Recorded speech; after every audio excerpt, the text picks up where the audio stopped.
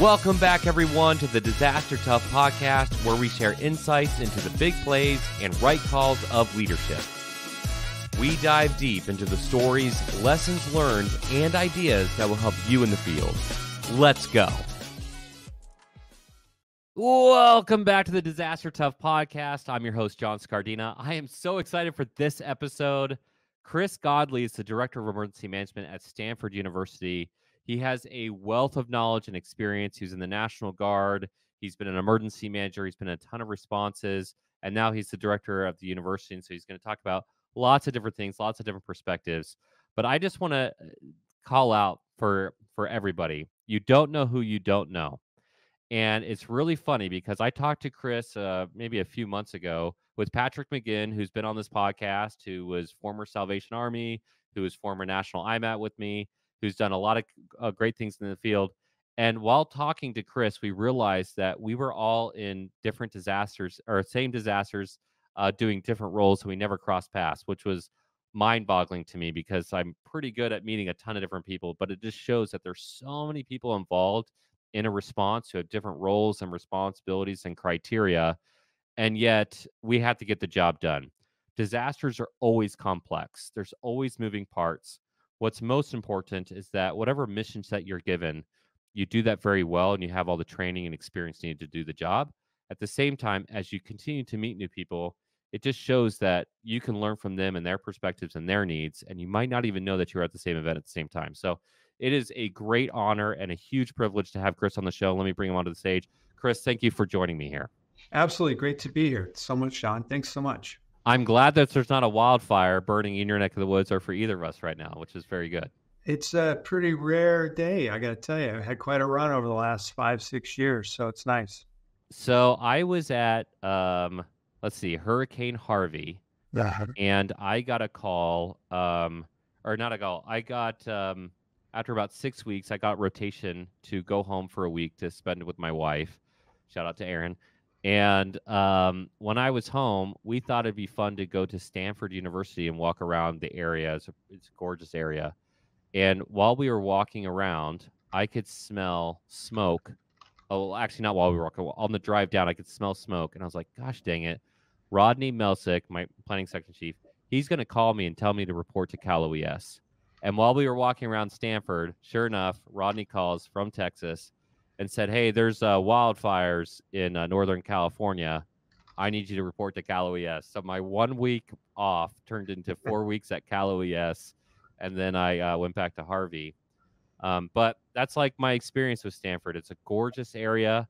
I remember it as being like this time where I got called into Cal OES and got to use drones and wildfires and that kind of thing. But there's a storied career there. Mm-hmm. However, with that kind of my own frame of reference, can you, for everybody else's situational awareness, kind of tell them your to be honest, pretty incredible work history, and then what's your scope now at Stanford? So sure, real briefly, just an emergency manager in local government in the San Francisco Bay Area for about 30 years, Sonoma County and Marin County, which are north of San Francisco. Then also the city of San Jose, because I wanted to try my hand at the big city game. And then I went into private consulting, national team, that kind of stuff for about 5 years. But to echo your story, John, real briefly, in 2017, I didn't want to go to Texas for Harvey. I said, I'll go to Florida and I'll run the back office for this company. And I'm sitting there happy. And then Irma comes in and just hammers us. So I spend my next 4 weeks doing damage assessment and debris management work. I fly home because I'm exhausted. I'm done, and I've got to rest up because I got to do a conference presentation. So I stay home the extra night instead of going to the conference. That's the night we caught fire in Santa Rosa when we lost 5,300 structures. I ran out in the middle of the street at 1 a.m., took one of the first pictures of the fire, and there was fire literally on both sides of us. So we had to evacuate the dog and the family, and I went to the city's emergency operations center, and that launched me back into the public sector, essentially. After about another 10 months of consulting for the local governments, I went back to public sector for Sonoma County to rebuild their program, their emergency management program, following the 2017 fires. And then we had a lot of excitement while I was there as well. So lots of response. Maybe I've had about 30 or 40 disasters, and maybe 20 of them are federal. Yeah. The L3 Harris Extreme 400p radio solves problems and is specifically designed for emergency services. How do we know? We field tested it with medical, urban search and rescue, and collapsed and confined structures. This radio is amazingly tough. Check out the L3 Harris Extreme 400p radio at l3harris.com right now. How do you spell Doberman Emergency Management? EOP, OEP, HVA, HMP, Thyra, TTX, Drone, PDA. Whenever you need an expert, Doberman Emergency Management field experts are there for support. Contact an expert at DobermanEMG.com today. First responders, this is for you. From law enforcement to emergency managers, it's time for emergency services professionals to overcome communications issues. The Readiness Lab, in partnership with L3 Harris Technologies, is pleased to announce a free next-level emergency services training and exercise workshop. In the morning, we'll hear from 4 field experts. Pete Gaynor, former acting secretary of the U.S. Department of Homeland Security. Jake Shores, quality control expert, GMR, reviewing mass casualty incidents. Anthony Escoto, communications expert, enhancing multi-agency communications during complex coordinated response operations. Barry Moss, public safety expert, the London Olympic success, afternoon interactive exercise, mass casualty response at the parade, stressing communications, gear provided by L3 Harris. And finish strong with our first responder networking event. This is a community experience. Registration is free and open to all emergency services professionals. Sign up now for the July 23rd workshop in Vancouver, Washington. We'll see you there. The Santa Rosa, specifically Coffee Park, I had been to what I'd thought a lot of different disasters before then. And honestly, a lot of them were tornadoes and hurricanes, a couple active shooters and that kind of thing. I had never seen anything like that before. It was like a nuke had gone off. I'd never seen engines melted into the ground before. Gosh, what is that famous painting where the clock is melting over the tree? Salvador Dali, yeah. Yes, thank you. Mind-boggling. And what was shocking to me, and maybe you can shed some more light on this, I went back to Coffee Park a couple years later, and it was rebuilt, completely rebuilt. And I asked some of the locals there who were walking around, like, hey, I'm not seeing any commercial sprinklers on tops of the roofs here. And they're like, oh, yeah, our HOA voted not to add them back on, or not to add them on. But the one house, I have a picture of it, the one house left standing was somebody who had taken their hose and just happened to throw it onto the roof and kept their roof on their house. And I was like, you had an example, and all your homes built down and burned down. And the response I got was, well, what are the chances of it happening again? Yes, it's exactly true. No, it's funny because that same fire in 2017 was experienced in 1954 called the Hanley Fire, except that fire took almost 4 days to cover the same distance that the 2017 fire covered in 4 hours. And it's really the new, extraordinarily dynamic nature of these wildfires, the winds, especially in the last 5-6 years, that have really been the story. It's what we saw in Maui, in Paradise. It's literally the wind running in at 40, 50, 60 miles an hour. I mean, our humidity has dropped to 3 and 4%. So whatever you put in front of a flame front with, or even an ember cast front with 3% humidity and 50-mile-an-hour winds, it's going to burn. So just no way around it. So it could happen again, and they should have commercial sprinklers on top of the roofs. It's a big part of the whole conversation. It's like, okay, who's going to pay for all this? If we rebuild, we've got code, the new code you have to meet. But what we're really talking about now is defending against fire that is so dynamic that maybe you're going to have to do more than what code requires. And that in California, they're really wrestling with this idea of maybe we can't fight the fire only in the forest. We have to fight the fire at the house. And what that means is home hardening. And that means you may have to give up the wood deck. You're going to have to put the really tight mesh screening around the house. That might require you to put some, air blowers underneath the house to keep it dry. It's going to take more extraordinary structural work to keep these homes and businesses safe than what we'd seen in the past. Well, that's a pretty big shout out to Tell Us How to Make It Better podcast. George Siegel has like a pretty cool film about basically Hurricane Michael and hardening homes. And basically the entire thing is a call out of building codes are not designed to help protect people, and how that changes things. But going over to kind of fast forwarding to the Stanford world, you moved on to that. Stanford has a pretty robust program, as far as I understand, and your aspect is one slice of that. You know, as the director, what is your area of focus? Is it all things emergency management, or is it kind of more honed into one or two things or a few things? It's all things. And what's really interesting, one of the reasons I came here is because Stanford, everyone thinks of it, oh, it's a school and they have kids and classes. But just to run it down for you, Stanford has only 7,500 undergraduate students. So it's really relatively small in that population. But it's got 8,500 graduate students. So different student body than most universities. But still, come on, Chris, it's only 15,000 people. I mean, come on, how exciting is that, right? Well, it's got 18,000 staff. And you're like, wait a minute, how come it's got more staff than students? And that's because Stanford is more than a university. It's a monster research program. I mean, we're talking about billions of dollars annually that go into developing not only basic science, but in Stanford's case, a real focus on applied science. How do we roll this out now? Biotech, tech like AI is coming out. And so there's a big investment in this machine that is Stanford in terms of being a thought leader and also running operations here on campus, at remote campuses, and across the world. And so it's a big environment, a big community, if you would. And so for that, we're addressing both traditional emergency management, planning, training, exercising, but also more and more what we call mission continuity. Instead of business continuity, we use the term mission continuity. And that's increasingly important. As we'll talk about it here, the world that we work in now is a little more challenging than it was 5 or 10 years ago. So, okay, that begs like a story and two questions. So I worked at the National Cancer Institute. We started their EM program there. It was a team of 5. And I had quite the education. It was like my first real DC job. And I learned a lot about negative AD freezers and irreplaceable research.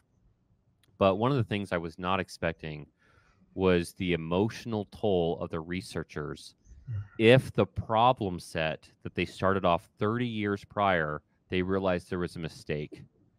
And we had, I'm going to make sure I say this correctly, we had incidents that we had to make sure the researchers didn't feel like they had wasted an entire career on a single mistake. And the amount of money and time and effort that went into it. And so it became exponentially complex because you can't lose the research no matter what. But the researchers themselves actually became an area of focus for us to make sure that everything was running smoothly. I don't know if you deal with that too much on your end or not, but people forget, like, they think emergency management like public safety stuff. There's a whole other world of, and I like how you're calling it mission continuity. I'm hyper curious about that. But there's a whole other world that they don't realize, that like lives matter, intelligence matters, everything that hinges off of what's being done at this organization. You can't just have like the building standing. You have to make sure you don't lose all the other components, right? I don't know if you deal with that or too much or not. No, it's a great point. And I do, because we've got grad students that have invested their entire degree set or 10 years of research. You know, if you lose a batch of mice, it puts them back forever. And in Stanford, the goal is to be the cutting edge, to be the first one out there. There's significant investment in that, personally, financially. But your question really begs and opens up the point that, I mean, I'm former National Guard. I come out of the whole paramilitary model, ICS, great stuff. But emergency management is transforming and continues to evolve to not just be public safety, not just be an application of logistics and process and policy. We're growing more and more into, if you would, the executive function in the organizations we support. we're seeing more and more focus now on what I call the soft side of emergency management. That is, how do we address those qualitative issues, the quality of life, the behavioral health components that need to be so important as part of all of our response. I'll just share, I got my degree in psychology from UCLA, and I get out of school and I'm like, okay, great. What's this degree worth? A bachelor's in psychology is completely useless. Okay. You're just dangerous. That's all you are. You can't really apply it very well without going on. But as an emergency manager, having come in through the National Guard, over the decades, I've seen more and more of my psychology degree moving up in terms of how I think about designing our plans and our processes and how we address the needs of the community that have been impacted by these events. Empowerment, the ability to give people the idea that they can survive these events, that they're not just victims, that they have some agency. How do we address children, really profoundly, not just the immediate emotional trauma, but that long-term behavioral health that comes out. So your question begs a lot, but I really am encouraged to see more and more emergency management embracing that larger mission, even if it's not quite as sexy as hardware and radios and all that kind of stuff. I'm really encouraged by that. Well, sexy or not, I think it's pretty cool to help people actually overcome their situation. And people are naturally much more resilient than we give them credit for. I have seen people lose literally everything, family members and things, and have nothing, and somehow are able to get up and keep moving. And it is, I wouldn't say inspiring, because it reminds me of the resilient spirit. However, the long-term impacts of disaster are real. PTSD is definitely real. And, for the sake of the listener who's kind of curious about this topic, a good couple places that I would start, and maybe Chris can give some additional resources, but I would start with looking at Social Vulnerability and Disaster. It's a great book to look at, like, the psychology of disaster and the anthropology of disaster. And then the other one that I mentioned, I think fairly often on the show, is what researchers did in Sendai, Japan, after the earthquake, by giving them a regimented meals and workout exercises and things to do. The communities who did that were able to overcome a lot of the emotional toll so much faster than other communities by putting in some of those, I'm going to trick my body that I'm doing well, therefore I'm doing well ideas. So I don't know, do you have additional resources maybe you could share with other people? I was just trying to think off the top of my head, not by resource or by book, but I would encourage people to take a good look at programs that work in post-disaster recovery. Like After the Wildfire is a phenomenal program.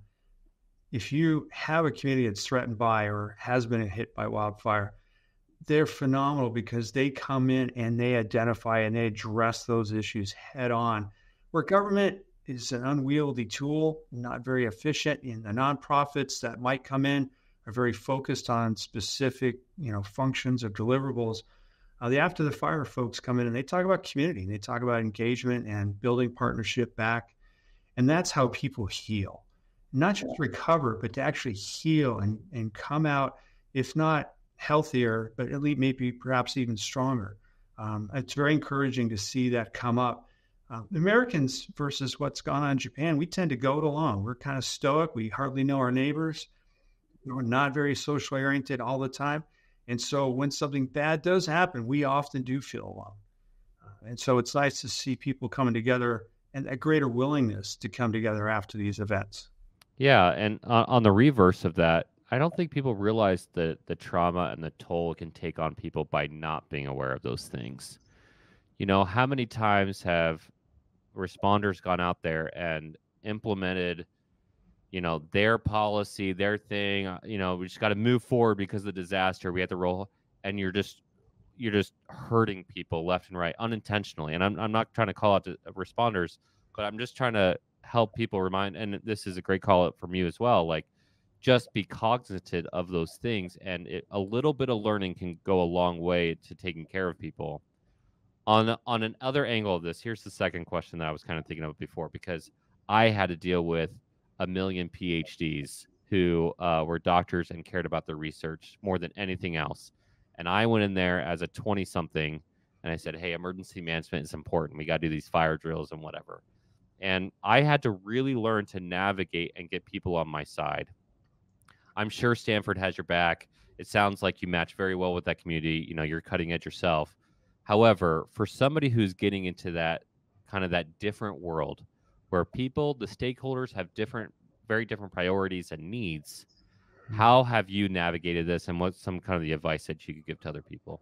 Well, always go in with humility. You may be an expert. You may have experience. You may have seen the elephant, as it were. But your first job in preparing and providing product information, a presentation, is to know your audience. Who are they really? What are their issues? Why are you there? Did they invite you in? Are you forcing your way in? What experiences they had? What's that, if like you just highlighted, what's that unspoken trauma that may be at the root of all this? You've got to dig a little bit before you can be useful to anybody. And if you come in with humility and with that servant leadership attitude, you'll do okay. You're not going to be perfect. You're not going to make every single person happy. But if you can meet people where they are and speak their lingo, you're going to be so much more successful. Where are some of the areas that you have found the most success in Stanford? So it would be interesting in that most people would understand silos within an organization, right? This department, that division. Well, Stanford is profoundly and proudly decentralized. It's actually one of the secrets to success is to basically empower each of the schools, like School of Medicine or engineering, that they can make decisions that are not going to have to go before every decision does not have to go before the university cabinet or board. That if school engineering wants to turn left on Tuesday, on Wednesday, they're turning left. Okay, they can make this stuff happen. That dynamic capability allows Stanford to stay at that leading edge of whatever research, technology, science they're working on. What that does, though, is, of course, it creates intense and very unique organizational challenges if you're looking to unify suddenly in a crisis across the university, because the schools may not work together on a day-to-day basis, but now at 3 a.m., hey, suddenly we have to do that. And so I think my bigger successes were coming in the whole year I've been here is really highlighting, here's the value add. Your school, you're an operating unit. I can bring you product like Active Threat. And I can say, here's where it's of value to you. We'll take on these roles. This is still your autonomy in terms of this event. But people then can see that common good. Or power outages, to your point about it impacting research. That's almost as bad as the earthquake, okay? Losing power. So, okay, great. How do we actually settle and move through the noise and the uncertainty that a power outage might bring and bring clarity, especially in terms of communication? What's exactly going on? How do we communicate with staff and students? So by demonstrating that value, that's been a success. So people now see it. We just opened our new emergency operations center a little over a week ago on Thursday, and we activated it on Wednesday. So, well, congratulations, and hilarious, yeah. So you're always busy. What are the things that, if you're talking about successes and the silo thing, I get. I worked at Apple for a while in business intelligence and talk about a company that's historically siloed. So maybe either Apple or Stanford told somebody else that was a good idea, because it's all about being siloed. However, I also felt some of the big wins were just trying to show, while business function can remain separate, it's incredibly important that you don't lose your own capability by not being able to talk. Mm-hmm. And trying to work through some of those wins. I found a majority of the time, whether it's Apple or NCI or anywhere else, that my biggest wins were trying to figure out people as a person rather than like talking about my job. Mm-hmm. And like if I started talking about the job, they would glaze over. But as soon as I started finding that connection of like, oh, your kid's in soccer, my kid's in soccer kind of thing, that is when I think the door would open up, when they realize you're a little more human than, maybe like, static machine or whatever. So there's that component. But Stanford's unique in many areas. You just called out some of those areas. Where it's located is unique. not only with in that region, but you have to deal with PSPS that you're calling out. You have to deal with potential wildfire threat. You have to deal with earthquake threat. When you're putting together a hazard vulnerability assessment and you're putting together your EOC and the things that you have to worry about, what is some advice that you can give to somebody who's listening in of, okay, I'm also in an environment where I have to deal with lots of different simultaneous potential threats. Resources are finite and you can't get everything moving at the same time. You've been at Stanford for a year. How do you organize your resources? So, it comes down, now you're talking politics. I know you're thinking, oh, no, this is emergency management. You have a prioritized list, you do a risk analysis, you come up with the numbers, you get the maps out. Absolutely, you can do that. That's the if you would, the schoolhouse solution. What I'm going to suggest is that you come and you look at that organization that you're supporting or the community that you're protecting. What are the values that they have? What's that culture like? And for me, it's going to come in and say, hey, look, I've got, 47 things that can go wrong on Tuesday. Great, Chris. Go away, please. I don't want to hear about those. But why am I here? Why was this position created? Or what's the new movement? Where are my partners in crime, as I call them? Who's also got religion here? Who is it? The earthquake folks that are over in engineering that are paranoid about this? Or is there discussion and real interest in leadership? For me, you need to talk to your risk manager right away. Your risk managers, that poor slob or 2 or 4 folks that are trying to track everything, make sure we're covered financially, if not operationally. And they've got a sense of concern to not only them, but to leadership. They can be a tremendous ally. For us, the big hazard, if you would, natural hazard, is earthquake, of course. Well, that just so happens to be a significant number one priority for our risk management. As emergency managers, just by way of example, we don't have a lot of authority. Can't tell a lot of people what to do. Sorry, folks. I know it says director on the business card. That's not going to get you anywhere. But instead, if your risk manager builds earthquake and earthquake preparedness into their annual audit, game on. Because now you've got a whole machine that can help you identify and quantify earthquake preparedness, something you couldn't take on by yourself. Learning how to play the game a little bit can go a long way. I do feel bad for those that I've met in the field who I know are so intelligent and tactically minded and can put all the puzzle pieces together. But man, if they're abrasive and they wonder why they can't get things done, it is like you want to pull them aside and be like, hey, if you learn to smile a little bit, you learn to cool, you'd actually get your job done. And it's helpful to hear somebody like you who's very successful telling people that on the show, because I think sometimes ambition can get above the mission. And just remembering you have to play the game a little bit and to bide your time and to work with people and find the wins is a huge success. And I would jump in and say, because it's a dirty word, politics, or play the game, or you feel like, oh no, this is some kind of petty kind of activity that humans engage with on meaningless subjects. But what I'm going to suggest to you, coming out of this, there's greater and more research coming out that shows how all of us, especially in emergency management, if we're not in a position or we don't have positional authority, we may have subject matter or knowledge authority. That may not always carry the day, but that personal influence, just like you talked about, John, with being able to engage somebody one-on-one, that will carry the day. I'll share with you one of the benefits coming to Stanford was so that I could grow personally, that I could look ahead and see what are the hazards we're going to face in the next 20 years, but also how am I going to improve as an individual? And to that end, I'm allowed to audit courses at Stanford. So I literally get to go to class here at Stanford. So one of the last classes I took was at the Graduate School of Business, Stanford Graduate School of Business. Pretty decent program they've got going here. And the class was spontaneous management.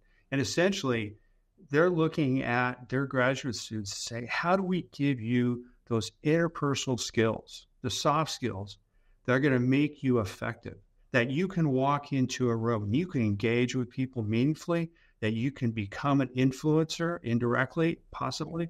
And that was one of the best classes I've ever taken. And it's going to sound silly here to folks that are military, fire, law, but this class was based in large part on improv. Now, you may recognize that term from improv comedy, and certainly it can be funny when people have to improvise. But for me as an emergency manager, that's what we do in response, is we constantly have to improvise our response strategies, our relationships, the people that we work with. But doing so one-on-one, it really helps me move into a room now with greater confidence and being more effective what I need to as an emergency manager. So I would encourage folks to not just get the book learning done, not just get the ICS certs and all the hard stuff. Invest in yourself and those soft skills. My greatest recommendation now when I get people coming to me, I say, go join an improv troupe, take an improv class, because I don't necessarily need an emergency manager that knows everything. What I need on my team is an emergency manager that can make things happen, like an influence the organization. So that's a better skill for me than ICS 10,000. So. Well, I'm literally going to blacklist this episode from Zach Borst listening in. Yeah. He's my number 2 in the company, and he's on EM Weekly, and he was a stand-up comedian for a year and a half. And when he tells people, when people go to him and say, why you're so good at briefing, why are you so influential? And he always says soft skills. And the number one thing he tells them to do after that, take an improv class. There you go. Hey. And I'm like, oh no. Every time he says that, I'm like, come on. But it's true. Like, you got to be able to communicate with people and to work through that and work through difficult problems while not losing your head. And that's a big shout out to you and to Zach. Zach's my right-hand man on everything. And I trust him and I trust you. So now you got the testimony of 2 witnesses. So maybe I'll take an improv class, but pretty great stuff. Chris, you mentioned, and I'm looking at the time here, and I don't want to overdo the time with you, and I really appreciate the time we have. But in the beginning, you mentioned mission continuity versus business continuity. As you've already had like several mic drop moments, to be honest. If you could give us kind of the difference in your mindset of what those 2 things are and how they relate, that'd be really great. So it's really just a question of knowing who your community is. And here at Stanford, we've got 3 communities. We have academic. These are folks that teach kids, the students, I should say, here at the university. Traditional organization, traditional approach, academic, great. We also have research. Again, multi-billion-dollar program set, high security, very cutting-edge stuff, very big investments, a lot of stress and time compression, plus the direct, literally across the street linkages with Silicon Valley startups. I mean, they're directly intertwined. And the third one is, of course, we have to run this whole machine. So for those familiar with trying to run an organization with a $9 billion budget, business continuity comes into play, especially when you've got these tight linkages like power outages causing profound disruption. And so when we were looking at increasing the capacity of the university in its business continuity, we took a hard look at why is this not being widely adopted? Okay, great. The business folks are totally okay with that term. Totally get it. ISO, blah, blah, blah. I get my cert. They're great. But academic and research are like, oh, no. We're not business. That's a dirty word. No, we're academic. No, we're research. And so by focusing on, okay, then what is it that you do? What is it that you want to protect? What is it that you have to be capable of making sure it doesn't fall down? They kept saying mission and mission and mission. This is what we do. We said, then that's the term we're going to go with. We're seeing other universities adopt that term, so we're not the first ones to use it. But by broadening and softening that term away from just business functions, we can now embrace continuity for research laboratories and continuity for academic programs. Like, what if you can't hold finals? What's plan B for that? They totally understand that. Do you consider yourself a wordsmith? A bit. I've done a bit of work. Yeah, a little reading and writing. Sure. It's the best way to communicate sometimes. You and Rodney Melsick, a guy I look up to as an emergency planner a lot, are definitely wordsmiths, and it's carried over into our business. On the professional services side. I've blacklisted 2 words. If anybody uses these two words in my company, I get actually mad. And it's not because the words themselves are wrong, but it's because the connotation to the people that we work with. They cannot use the word preparedness because they think doomsday preppy, 72-hour kits, not interactive. And so instead of saying preparedness, we say readiness. Like, how do you become ready? What does your readiness posture look like? And that feels more interactive, and it feels more common for them that they want to deal with. Because my stakeholders are not typically emergency managers always. They're other people outside of that scope. The other word that that we will never use is consultant, because there's so many consultants in emergency management that have never actually done the job. And every single person who I've hired has actually done the job. We know what it's like. So instead of saying consultant, again, it's a wordplay thing, but we just say support. We're an emergency management support group. We want to support somebody else's EOC. We want to support somebody else's program. We are never their consultant. And, I think there's a lot of things happening like that, whether I'm in the private side or the public side, where we really need to remind ourselves the words that we're using and the connotation it is providing to other people. Mitigation, resiliency, these kind of words are sometimes buzzwords, but I don't think, it's like what is that movie? You keep using that word, but I don't think you know what that word really means. It really means. Right? Yeah. Because when somebody hears mitigation, they're thinking of something before the disaster, but everybody uses it after. And resiliency, people don't want to have to bounce back. My school administrators, the people that I work with, they don't want to have to be resilient, right? And resiliency is important, but using words that help them understand, the phase that they're in, I think it's incredibly wise that you are able to see that very quickly. And it's a great call out. It's probably the great way to end the show. Chris, if you're going to give any advice to the field of emergency managers, what would be your final thoughts to them? Professional development, don't just take subject matter expertise courses. You're going to have to invest in yourself. And it's not selfish. And that's a hard thing for me to get over. It took me years to say, I should learn how to write better. I should learn how to use PowerPoint for real. Okay, please, everybody, I beg you. Okay. I mean, if you're going to be good at your job, but you cannot engage and you cannot communicate well, it really doesn't matter what you got upstairs if you can't get it out there and you can't use it to really empower people to do more to protect themselves. I would step back a little bit from the hunt for certificates and do a little more work on myself. I think that would be my best recommendation. Mic drop. I think that's like my 7th mic drop that I counted from you on this episode.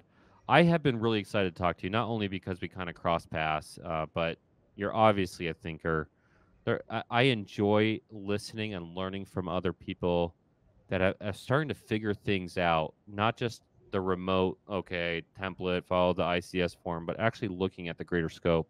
And I really do hope, as the audience has been looking through, especially if they want to get better at their field, they look at themselves and how they can improve, but they also break out of the template mindset and start saying what is actually effective.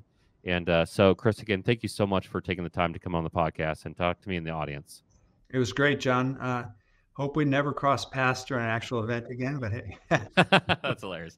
Well, what a great way to end this. Okay, so everybody, if you got something out of this podcast, which you should have, there's lots of really great nuggets here, working on the soft skills, working on yourself as a professional, not just the profession, looking outside the box, getting better, using terminology that makes sense for your stakeholders. There's a whole lot of really great information here. If you got something out of this podcast, which you should have, you got to give us a like and subscribe. We say that every time. But also, if you figured out something, an outside of the box idea that is working for you, share it on social media. If you have a question or a comment for Chris, send us an email at contact@thereadinesslab, and we can happy to pass it on. And with that, we'll see you for the next one. Peace.